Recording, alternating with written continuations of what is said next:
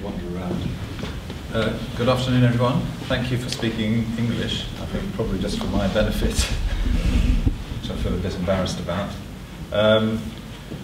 Okay, some of you may have seen this, but not too many, hopefully. So we're starting off with what the government specified, what the experts proposed, the design after review by committee, the compromise, the system installed, and what the people actually wanted. It's really all about the community and this thing about bringing taste to people or imposing things upon people or people making decisions. Often they're not the right decisions. And experts aren't necessarily the people to make the right decisions. I'm going to come over here.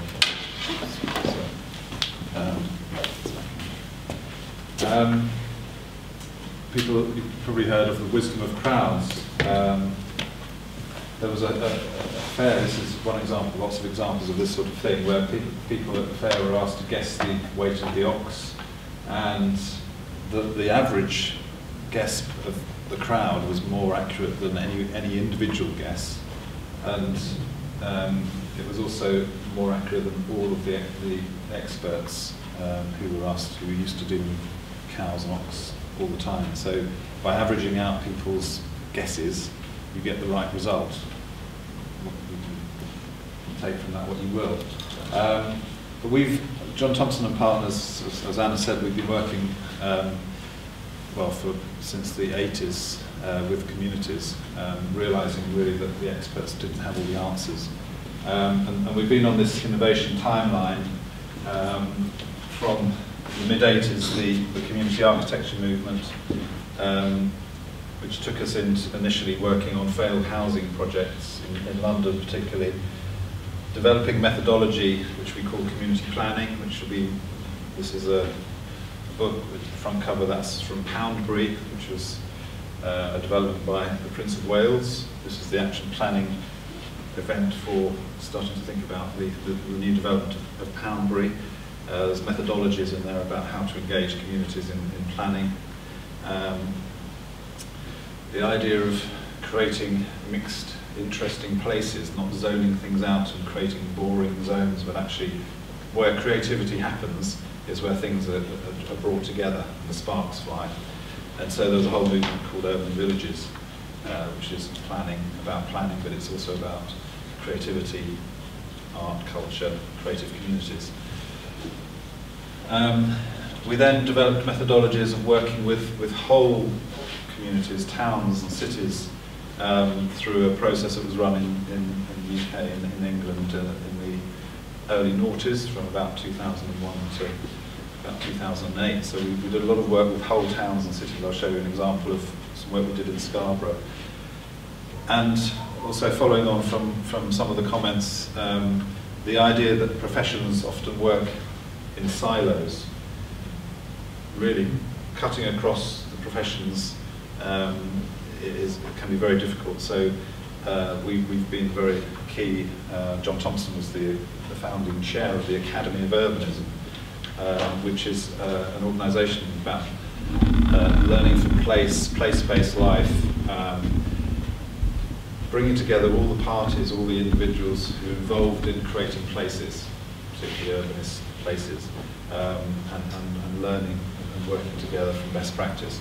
In fact, Gothenburg, where I stayed last night, there's an awards programme for the Academy of Urbanism. Gothenburg was shortlisted for European City of the Year, I believe, fairly recently. Didn't win, unfortunately. It's a fantastic place. Finally, the whole sort of study or discipline of placemaking, which is a relatively new word, which I'm sure most of you have heard of. Placemaking, we don't talk about urban design anymore, or architecture, it's about placemaking. But creating places where creative life can happen begs the question, what is art? You know, I'm the first person to say that, but you know, is art sculptures in a building, or is it what happens within the building? Is it markets? Is it people talking and laughing and telling jokes to each other? You know, what is it? Is it the cobbles on the street? you know, we enjoy all these things. They're creative. So, what do we mean when we're talking about art and culture?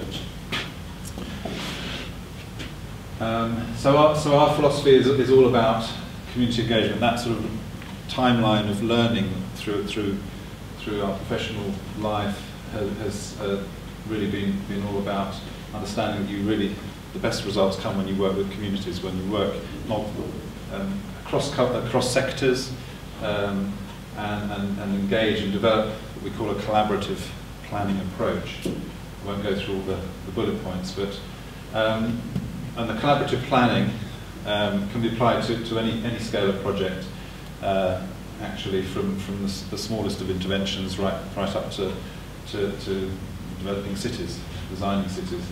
And there are lots of good reasons for doing it, creating shared visions, getting people in at the start. I remember when I was training as an architect, landscape architects used to say we only get brought in at the end. But I think what we're hearing today, and really that everyone thinks they're not brought in at the right time. And we believe that people should be brought in at the beginning of the process, not nearly the end part, just as a sort of final add-on. And it has important implications for what you can do, but also the value of what you do. It adds value, in our view, and in our experience. So I'm trying to go pushing the wrong button. Localism in the UK has been a big topic. The new coalition government, Conservative-led government, wanted to reduce the power of the state and impositions from above, and really get bottom-up approaches, getting people deciding what happens in their neighbourhood. So there's the neighbourhood planning agenda. And developers themselves have to consult. There is a duty to consult. How they do that, though, maybe good or bad. But in terms of our, at the end of the day, we design places, but our process is about, first of all, understanding the place, understanding the DNA of the place, what makes it special, then engaging, and that's with communities. Sometimes there isn't a community. We're doing a lot of work in China and Russia at the moment, where large areas of green field, or the powers that be are not ready yet to talk to the communities. So we still involve the same methodology of collaborative placemaking. So working with whoever we can to bring everyone in through a process. I'll explain the process in a second.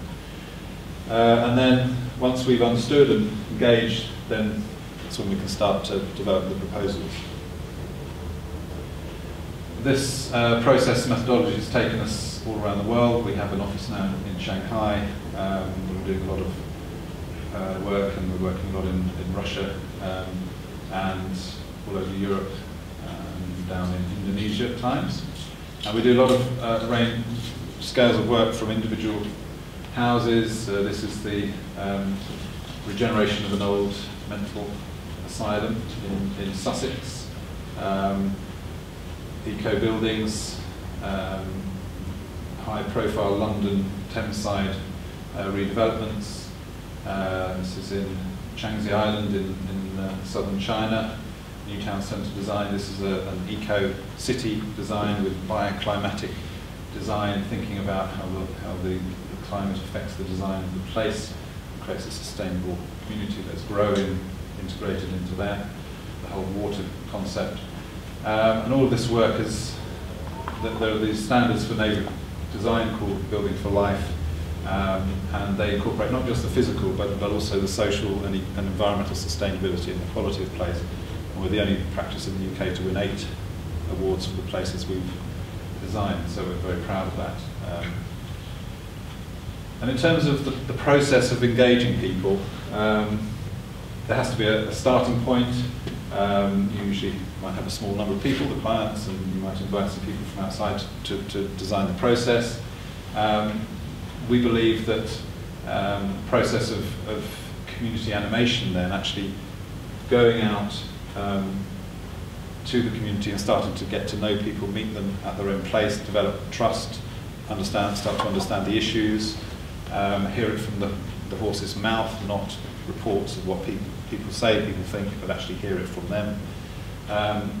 Then we focus our activity usually on a charrette or a community planning weekend or a design event.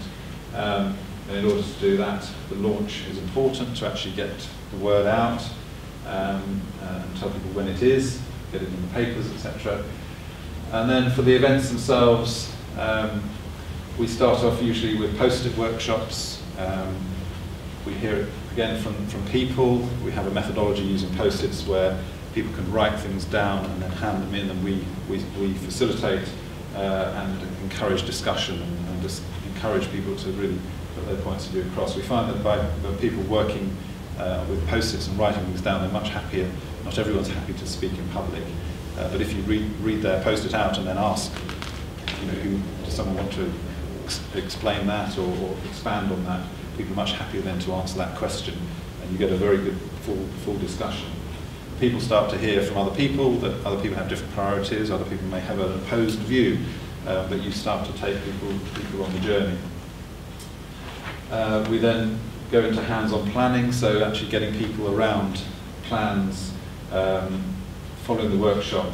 We also do walkabouts, and people probably have never thought about their place as a physical entity and what the physical relationships are. They may go from their home to the shop to the school, but they haven't actually necessarily looked at it on a map and realised how it all works, how it fits together, and then if you're talking about something new that could happen, how that could be worked out.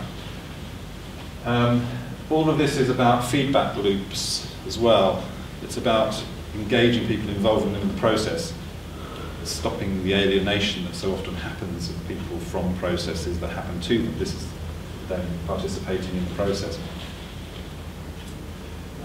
From that, usually if we're running a community planning event, it might be 5-6 days. The public sessions usually a couple of days at the front. Then we'll take the outcomes away as professionals, draw up a vision which we hope will represent what the community have been saying, and then report it back to the community. And then, depending on the project, there's the ongoing communication. People have been engaged, they understand what's happening, they've had their say, but there's also opportunities to keep coming back and keep having the say depending on the project. Explain to people what the next steps are, and that this is a process. Can there be open-ended processes, I think was a question that was asked. We usually get involved in processes that have a defined end, because that's probably why we're commissioned, but not to say that the wider process can't continue. And I'll show you examples of that. Sorry, I'm probably up against my time already. The focus groups, there may be things that communities want to do themselves in terms of developing more information, getting more understanding, feeding into the project, and then finally, what comes out of it hopefully is a consensus project, not something that's imposed, but something that's built up through the community. We're doing this in all sorts of places. This is an old shipyard, not in Malmo, but this is in the Isle of Wight, where people themselves, people say the unsayable. There's a whole political issue down there about we want more work, we want more employment, but the community realises that shipbuilding isn't coming back. I think Malmo went through the same sort of thing. It's time that we actually use the land for something that will benefit the community, in this case, likely to be a residential scheme, but that it can open up the waterfront for locals and all the activity that can then happen, which is art, recreation, culture, cafe society, etc. The Scottish Government has engaged this process now, has adopted this as policy, and are encouraging all communities to run charrette, what we call charrette processes, or community planning processes, at the starting point of their local planning process. So communities can come together in a professionally facilitated way to talk about their place and how it's going to grow and develop into the future. This is now an accepted way of doing it. This is in southwest of Scotland. We've been working with the community there.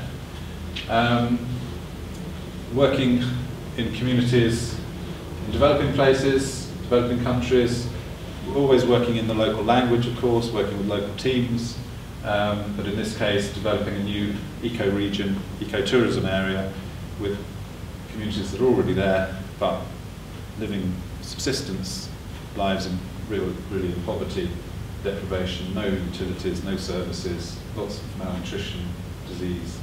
And again, the local communities are able to say what they want to do, how this new development, which they support, actually can benefit them.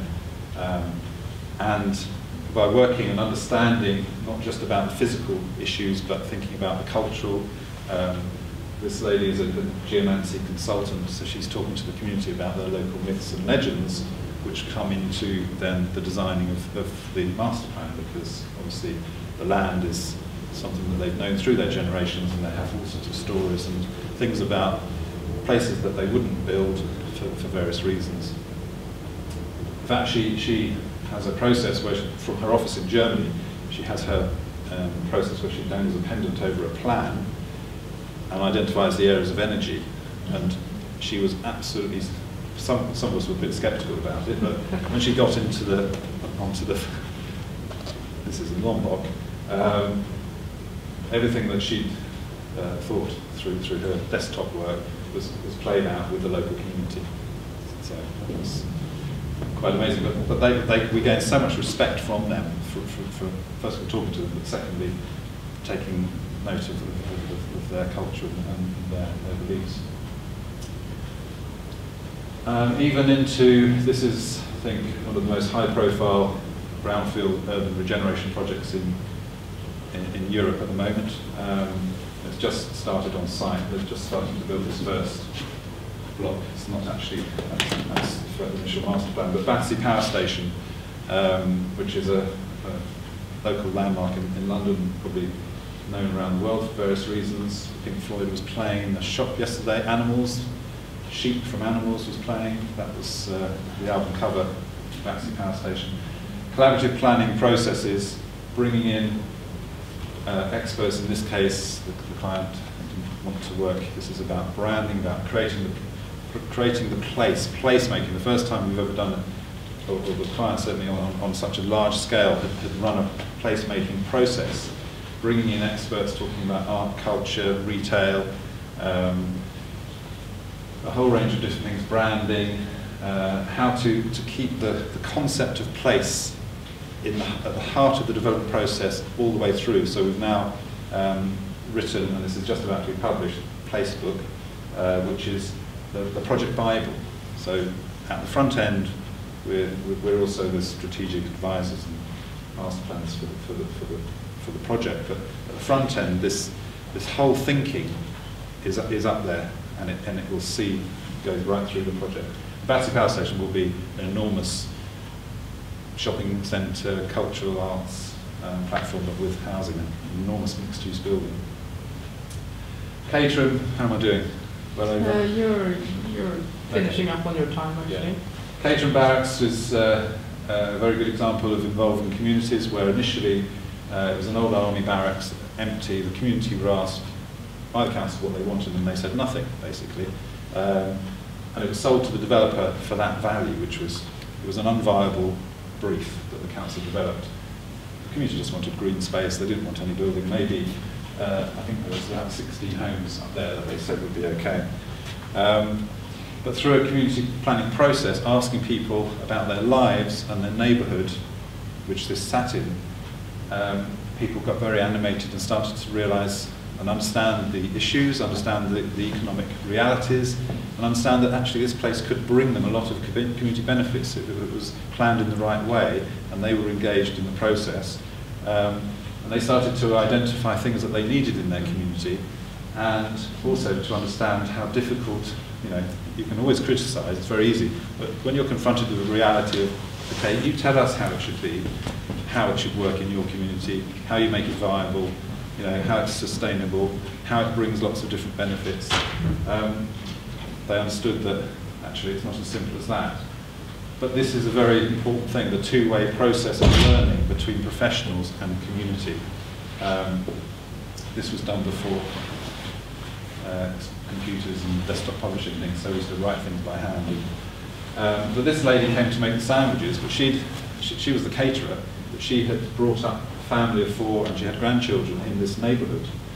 And so when the report backs, we always get the local communities to report back. And this drawing is done, drawings like that can be done in an hour. You know, you've got facilitators and you know what they're doing, and this is the last stage of the 2-day process, so people have already started about, well actually, we want, what we're talking about, we want a mixed-use place with lots of attractions, things that for us, things for the new people who are going to live there, open space, arts, culture, health, jobs, shopping. How does it all work? It's a village. And that was drawn, and people often want a heart, and that's where most things, the activities happen. And the housing officer who was there said, well, I live 20 miles away. This lady, she's brought up generations here, so she should do the report back. And so instead of making sandwiches at this point, she ended up reporting back a plan that she understood as well. She understood that. If you walked her in 2 days before and said, what's this? She said, I don't know. But because she's worked on it and talked about it, she understands it. She understands the relationships. So that was the vision. We added £60 million of value in 5 days of community planning. And that's it built out, pretty much the same. And the key really, I suppose, is, yes, there's lots of housing, and the housing brings the value and enables other things to happen. And the community were given some of the existing buildings. And it's the mixed uses that makes the place important and creative and vibrant and gives people that sense of life and well-being. And not forgetting the children, young people, you know, is this art? This is art for them. This is creativity. They're skateboarding. This is the church that's listed that no one wanted, and the skateboarding club that was set up straight after the event moved into there. And it now has 20,000 members, 6,000 who are active annually use this venue. All generations from 3 to, in fact there's an over 50s skateboarding club. For these people, they are engaged in an artistic, cultural activity at that time. All the church and pews and everything are underneath. This is a more sort of established type of cultural venue. There's creches there, but there's theatre, there's dance, there's all sorts of things. This is all run by the community because they were involved in the process and they said what they wanted. They created the value and some of that value fed back. So there's a community trust here, there's an environment trust. The environment trust manages the landscape, and it's 10 years on. It's all fully built out, very, very popular. Prices are 15% higher than they are in the surrounding neighbourhood because people appreciate what it is that is there and they want it. Finally, Scarborough, I mentioned about working with whole towns. This is 70,000 people. A vision for Scarborough. When we arrived, the place was really, sorry, I should go back. The place was really in a bad way. People stopped going there on holiday. It was a seaside, the first seaside town in England, in the world maybe. And people stopped going there because they went to Spain, and a lot of problems then followed. Alan Ayckbourn, who's a very famous playwright who has a theatre there, basically said at the start of the process to the town, you've got to wake up, smell the coffee. His theatre company got involved at the beginning, did a lot of animation. They started off the community planning weekend with their youth theatre doing a theatrical piece on what is regeneration. So young people were engaged, the cultural community was engaged right from the start. We ran workshops, etc. We had over 1,000 people engaged in the 2 days, all those local organisations. This is the amount of time and thinking. You're actually thinking about the wisdom of the crowd. There's 5,000 hours of free time. And we developed a master plan with the community, but it recognised all the different layers of the place. It wasn't just a dry planning process. It was about how do people actually see this place for real? Not from a planning point of view. It's a culture town, it's a heritage town, it's a conference town, it's a tourist town, it's a living town, it's a healthy town, it's a 365 degrees town, it's a town to invest in, it's a town to learn, it's a festival town. How many of those are arts and culture? You'd probably say 6 to start with, but actually they all are as well, because there's art and culture in people's homes, there's art and culture in investment, there's etc., etc. And the town team, the follow-on process, this open-endedness, this town team is still running over 10 years later, because the community then came together And people took on a lot of the projects. There was money coming in from regional development agencies, 10 times more from private sector investment, because the town had a clear vision now, which was shared by the community and was worked through by this organisation. There's the arts and culture coming into the town team, but I would say there's culture in all of that. Created a charter, and the town started being proud of itself and going out there and drawing in investment and making things happen. And this was the vision drawn at the weekend, and that's the reality 5 years later when it was actually all built out, bringing in new revenue through tourism, through boating, etc., environmental improvement, improving the quality of the businesses, allowing a lot of cultural-led regeneration too, and a lot of awards there through, including the International Participation Award, but also Europe's Most Enterprising Town. But an awful lot of focus on bringing a creative community back into Scarborough and providing the provision for them. So basically, the point being here, sorry to use Prince Charles, but it's quite a good quote, that it's all too important to be left to the professionals. And professionals actually should be, you asked the question about, is this something that architects are doing? But you know, that's an open question, I think. But we really need to be going out to communities to design our places. So how are we going to engage our communities? Thank you very much. Thank you, Charles.